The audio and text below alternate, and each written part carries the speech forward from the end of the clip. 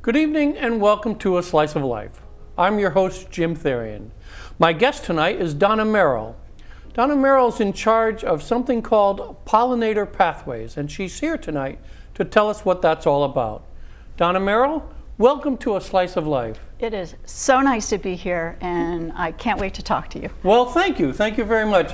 Tell us, what is a pollinator pathway? Well, it's a complicated question that I can make very simple. What we're doing right here is the pollinator pathway. It's all about a conversation, reaching out to the community, getting people to think about their backyards, think about what they can do to help wildlife, and collaborate and connect and grow together as individuals and as communities to turn around the kind of mess that we've gotten ourselves in with our environment. What would you say is the core value of a pollinator garden? Well, a lot of the core value is really, maybe I should back up and talk about what gave rise to the pollinator pathway, because it didn't really have anything to do with pollinators to begin with. It started from a desire to engage landowners. And I was working with a regional conservation partnership down in Fairfield and County, Connecticut, and Westchester County, New York. And we got a grant from the U.S. Forest Service. Oh, wow. And they said, we need help. We know how to talk to... The Forest Service said we need help? Yeah, we need help. We know how to talk to people that have, you know, woodlots, and we know how to talk to foresters in the north of Maine, but we don't have a clue how to connect with people who live in the suburbs or in the cities. And, you know, thinking back to that, I think what they're looking at is, particularly in the state of Connecticut, right now our state is 65% forested and 35% developed. But it's projected for those numbers to flip by 2060. Oh, wow. We'll have 65% of the state will be urban and suburban development. Wow. And with that in mind, they've got to begin to, you know, handle the environment there. So I had to come up with some idea to connect with landowners, to be able to get them to talk. And I happened to see a little article in a paper about a woman in Oslo, Norway, who created a bee highway to protect the pollinators in Oslo. And I thought, well, why don't I do, at that time I called it a bee highway, but it was really just a way to get pollinators to move through the environment. Wow. So I took some money from the grant, I bought 100+ trees, and I spent the better part of a year driving around with these trees hanging out of the back of my SUV and talking to people and saying, would you like a free tree? These were all native trees that would host caterpillars and you know, native bees. So it worked, and it was electrifying, and the grant ended, and next thing I knew, I was sitting back in my kitchen and I thought, wow, what just happened? Right. So that was, it really came from something that had nothing to do with pollinators. So you're not only the director, you are in fact the creator. Yeah, I started the whole shebang. Wow.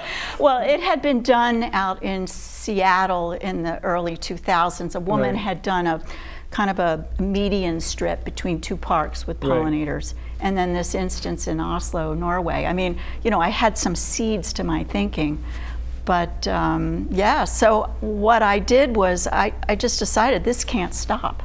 This is just too good. So setting up the model of what we ask other towns to do, I went out and I got the head of our nature center, the chair of our conservation commission in the town where I live, Wilton, the chair of the inland wetlands, the head of the watershed, the leader of the conservation partnership, and me. And I sat them down around a table and I pitched them, and they bit. They said, okay, let's do it. So that was how it all started, and that was in 2017. And it was simultaneous with a lot of bad news that was coming out about insects. Oh. Some science had come out of Germany saying that, you know, the insect populations are collapsing. Right. Monarch populations were down 96%, you know, here in this country. And also right in that, I think it was in that spring of 2017, the New York Times Magazine had come out with a big article called The Insect Apocalypse. Could you zero in on the benefits of a native plant garden or a pollinator pathway? Yeah, sure. Well, the thing about native plants is the #1 threat to the collapse of our insects is habitat loss. Oh. And native trees, or any tree, is the way our environment takes sunlight and changes it into a form that can support life. Right.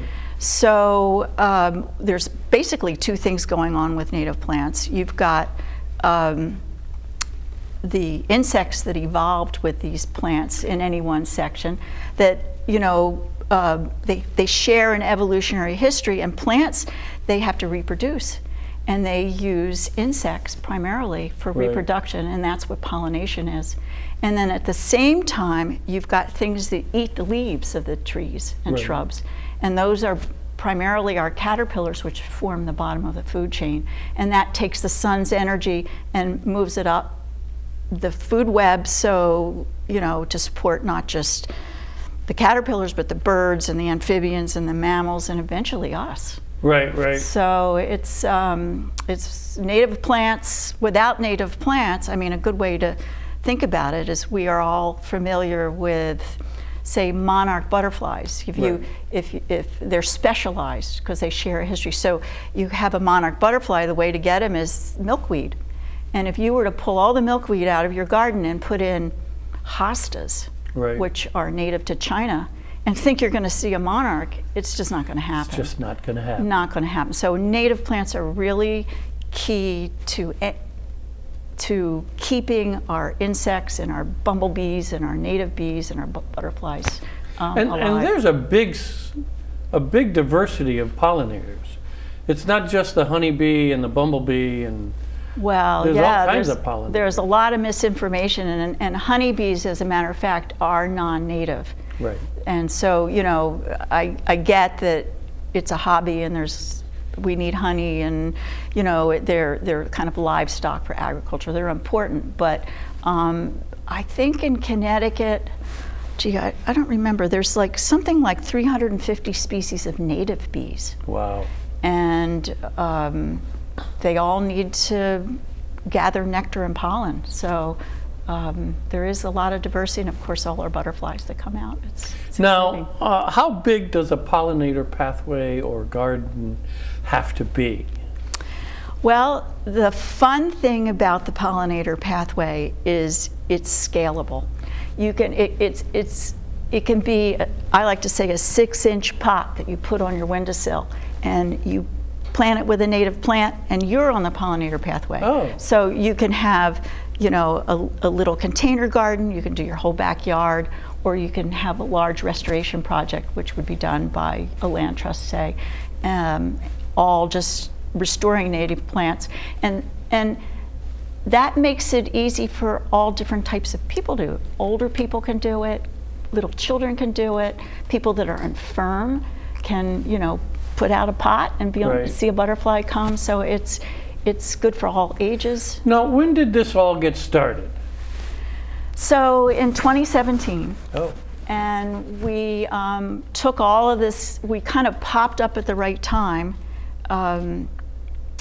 with all this negative news that came out. Right. And here we are giving out a positive message. You know, we're saying, you know, we've kind of painted ourselves into a corner with the houses we built, we cut down all the trees, and we've, you know, our ecosystems are suffering, but we can turn it around by individual action. And I think... Right in your own backyard? Right in your own backyard. And I think it's that positive message that made the difference. Right. Instead of being paralyzed by all of the doom and gloom. And you know, that the drumbeats of doom and gloom, nobody knows what to do. It's like, oh my gosh, it's, you know. I think as an individual it would seem insurmountable. You know, what can I do? It would, yeah, but not with a pollinator pathway. You put a tree outside your kitchen window and it blooms and the bumblebees show up, and right. It doesn't take any more than that. Now, about how many pollinator pathways do you have, are out there? Well, the pollinator pathway really is formed at the municipal level. You know, that's kind of our model. And right. if you go onto our website, we'll have kind of a starter kit how to get it going, and you know, with the steps to get it started in your town. Right. Right now, officially on the pollinator pathway, I kind of lost count at about 300 towns, pretty much from the elbow of Cape Cod up to northern Vermont, from Maine down to Maryland. We're starting to see pollinator pathway towns pop up in the Midwest, and we're solidly in the state of Washington and Oregon and South Carolina. So it's just... It's starting to grow. It's really starting to grow. Very, Excellent. Very exciting. Yeah, Excellent. It's really exciting. So how long have you been with Pollinator Pathway? Since 2017? Yeah, we started it in 2017. Wow. That's very impressive, Donna. Yeah, it really, and in a way it took on a life of its own. It's like we put it out there and just let it happen. And right. it just, nothing that we did. Do you think that's basically because people are concerned? They have a concern? I do. I think people that, you know, they watch what's going on outside. Yeah. And I know I've lived in my house for over 35 years, and the forest just isn't the way it used to be. No. I don't see the animals. You know, the understory is gone. So there is an awareness that things aren't the same, and this is completely different than climate change. Climate change, oh yes, you know, the loss of biodiversity is actually,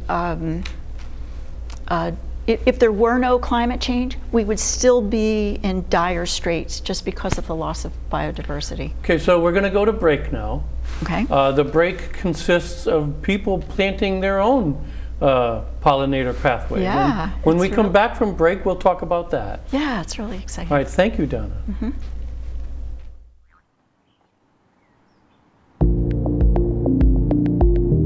We're helping plant a pollinator garden in Ridgefield for the Pollinator Pathway.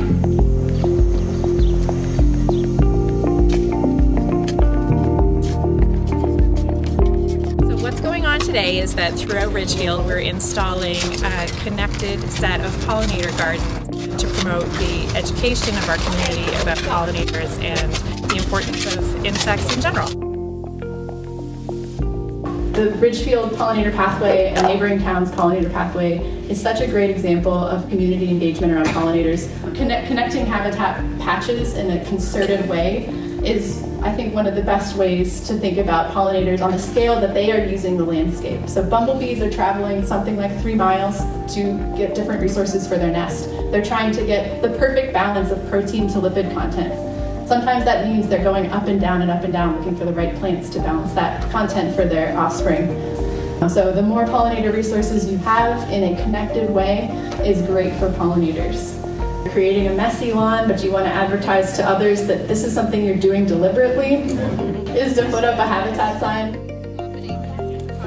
Well, we got some volunteers here to plant our first pollinator pilot garden, and we pulled out the mugwort, and now we are planting.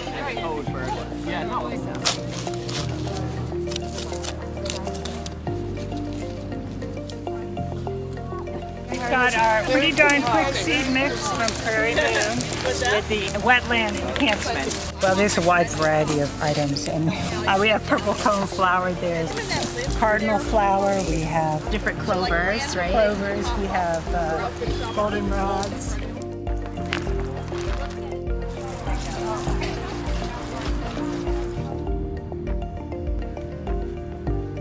I went to a talk that said the perfect way to start a pollinator garden is 3-3-3. You do 3 plants that bloom in the spring early for like the first pollinators that need nectar. Then you do 3 that are over the summer, and you do 3 that are fall. And then you can add and should add some host plants like the milkweed that the caterpillars use. Tomorrow morning I'm going to wake up and I'm going to become part of the Pollinator Pathway. Okay, and we're back. So Donna, I have a question for you now. Let's say somebody is at home and they are getting really excited about a pollinator pathway in their neighborhood or in their town.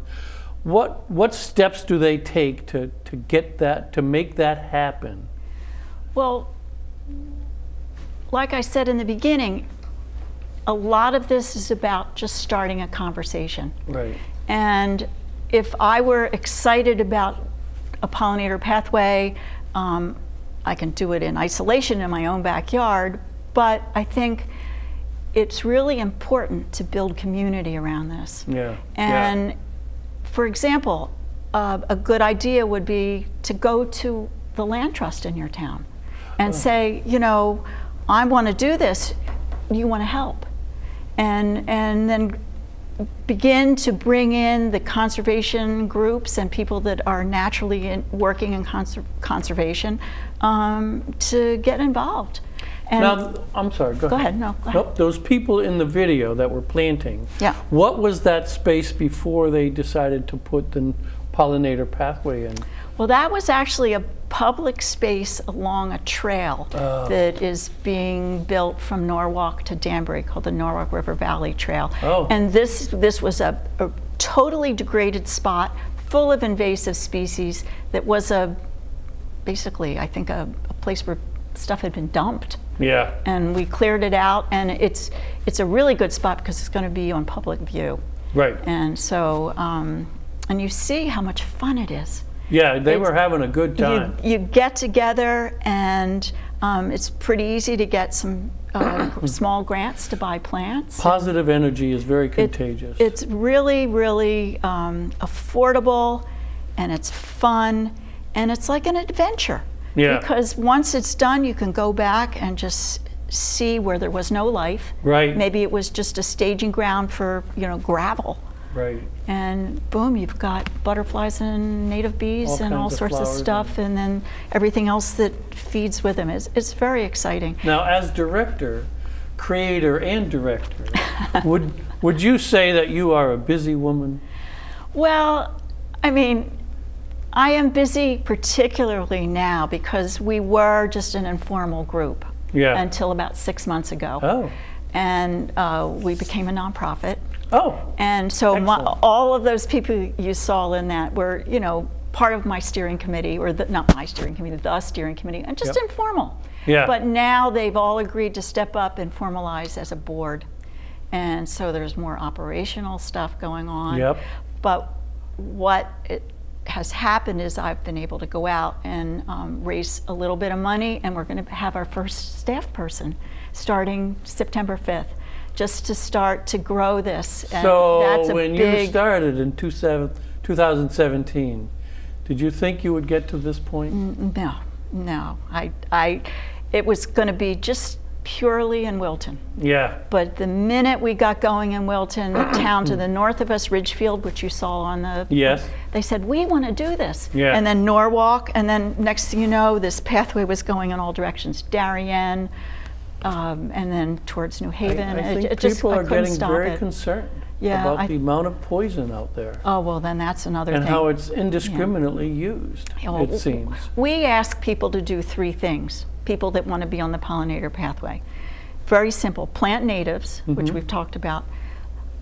Rethink your lawn, which we haven't talked about yet, but we might, and avoid pesticides. Right. And you know, that the pesticides are a big, huge problem because they get into our water supply. Right. And pollute our streams and rivers and Long Island Sound. And I think that's especially true here at the shoreline, where the water table and I don't know this for a fact, I'm guessing, but the water table is probably 4 or 5 feet down at the most. Yeah. And, you know, you put poisons in your yard, I have to assume a big heavy rain will wash it into the water table and then eventually into Long Island Sound. That's exactly what happens. Yeah. And when pesticides are applied to a lawn, for example, or an agricultural crop, but to a lawn, only a very small percentage is actually taken up by the plants. Right. So you apply a very dangerous one for pollinators is something called neonicotinoids. You apply them, 5% is taken up by the plants, 1% is, you know, released into the air. 94% either is taken by surface runoff or goes into the ground. Wow. So that's a lot of poison we're adding into our water supply. And not only the bugs, but it also kills the microscopic flora and fauna of the soil, I imagine, as well. Yep. I mean, fungicides are particularly dangerous. They're heavily used on golf courses, and I'm nothing against the game of golf, but you know, you got to be careful. You know, you don't want to piss anybody off. No, but you want you want to deliver. You have to deliver the message.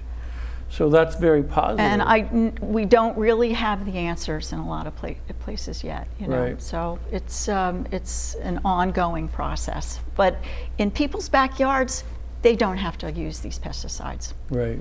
So that's a good place to start. Now, I'd like to talk about your website. In preparing for this show, I've gone to the website several times, and it is just a wealth of information and contacts and sources of information about plants and all that other stuff that you can actually use to create your own pollinator pathway. So we have this starter kit, but then once you decide in a town that you want to get on the pollinator pathway, everything we do is open source. We charge for nothing. Yeah. All the brochures, we've already done all the graphics. You just print them and give them out at your, whatever your event is. Right. Plant lists, and then we have a lot of fun tools, which are, for example, the map with where you can put your property on the pollinator pathway, and you can zoom in and see, you know, who nearby you and is that on is it. actually an astounding map to think how many gardens are out there. Yeah, we've had, I don't know how many are on there, but the last I looked, which was months ago, we've had something like 70,000 hits on that map. I mean, it's just amazing. And then the other good thing is our sign, which you can get on our website, and that you put that up, and it kind of broadcasts that what I'm doing is intentional. Right. I'm on the pollinator pathway. Maybe my lawn isn't as neat as your lawn, but I'm doing that on purpose. And excuse me. I think it's nice that you have a list of the trees and shrubs and a list of the perennials. Yep. Because people, you don't really know where to start if you're just new to the concept of pollinator pathways. Yeah, and we've actually are just on the verge of putting up a new list. Oh. Easier to read. Yeah. Trees and shrubs, but everything is broken down into, wet or dry, shade, part shade, sun. We've been working on it for months, and I think it's going to go up on our website in the next week or two. I also think it's very nice that you have the scientific name there. Yes. I was told by a professional gardener that using the scientific name is not snooty, it's just descriptive and accurate. Well, when you go to a nursery and say you want, like what's a common name, bone set, there's a bunch of different kinds of bone sets. Right. Hyssop leaf bone set or common bone set. If you give the nursery the botanical name, you're going to get exactly what you're looking for and what you expect. Yeah. Otherwise, they don't know which plant to give you.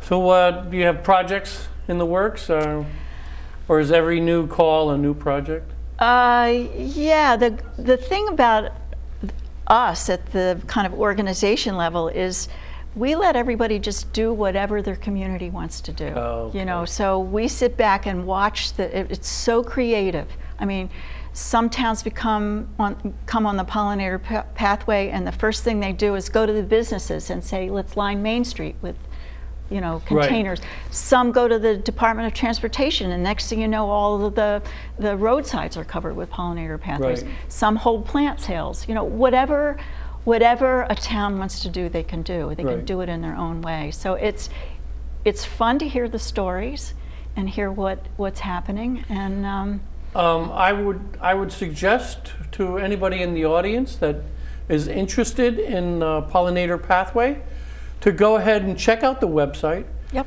It is a plethora of information and things you wouldn't even think of. And it's nice that they have all these native plants that are described, well, like you said, with sun tolerant, shade tolerant, wet feet, dry feet, all that stuff. It's just wonderful. Oh, thank you. And I just am so delighted that you came tonight. Oh, I'm And delighted to be I would here. like to close by saying, you know, it's shameful that you haven't been interviewed by network media or anything.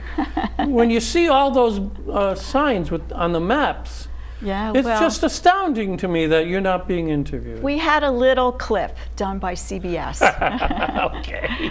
That was back in the spring, and Right, that right. was great. But you know, going back to the website, I don't know how much time we have left here, but it's all about a conversation and learning from each other. Right. But then you can go to our website and take a deeper dive into the science. And that's why we have all of yes. those resources on Yeah, there. yeah. Because I know I've been doing this for a while, and I learn something new every day.